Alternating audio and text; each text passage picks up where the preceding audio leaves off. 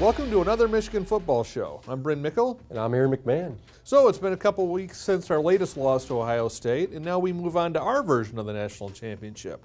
Another meaningless trip to Florida for a meaningless bowl game. Tell me, why am I getting up with a hangover on January 1st to watch this thing? Well, first off, at least you don't have to work. Secondly, it is a football game. It's going to be their first game they've played in over a month, so it is something to watch on television. But I think there's more here. You know, there's development from Michigan. You've got some younger guys that Michigan started using, guys like Donovan Peoples-Jones, who they've gone to quite a bit here late in the year. Brandon Peters, who's expected to start at quarterback. There's really no pressure with this game. It's essentially an exhibition game. Nothing is riding on it. It's not a playoff. So it's a good opportunity for some of these guys to go out in style, and at the same token, for some of the younger guys to get ready for next season.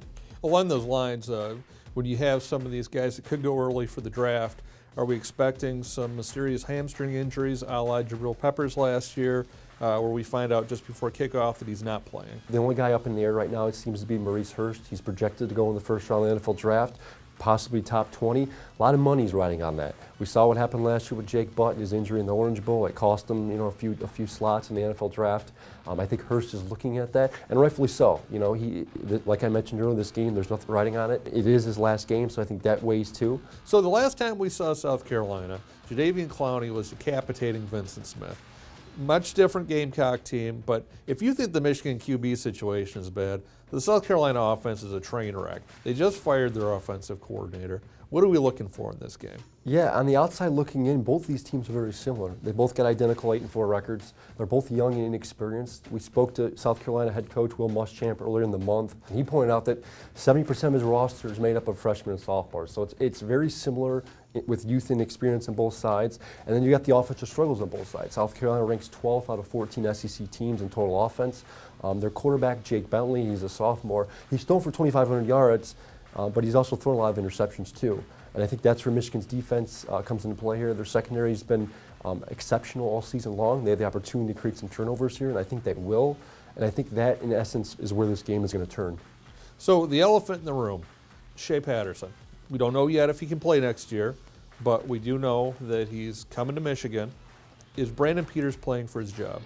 I think in some ways he is, but at the same token, you got to remember Jim Harbaugh embraces the whole competition thing. Shea Patterson is obviously coming in and trying to take his job. But Brandon Peters, I think from his standpoint, having not played the Ohio State game, has something to prove. He wants to come out here and show that he can be the guy. I would suspect you'll see an improved and an energized Brandon Peters on January 1st against South Carolina.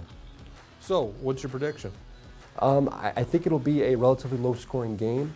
I think both teams are going to struggle to move the football, but I think Michigan's defense is just too superior. I think with Brandon Peters back and able to service and manage this offense, I think Michigan scores enough points. I'm going Michigan 17, South Carolina 10. Yeah, see, I think this is one of these games that is just going to vex Michigan fans because I think Michigan gets in there. I think they're going to roll against a discombobulated South Carolina team. I think they're going to get our excitement up for next year, and then who knows? But I just see this one is Michigan rolling. I'm going to say 49-10.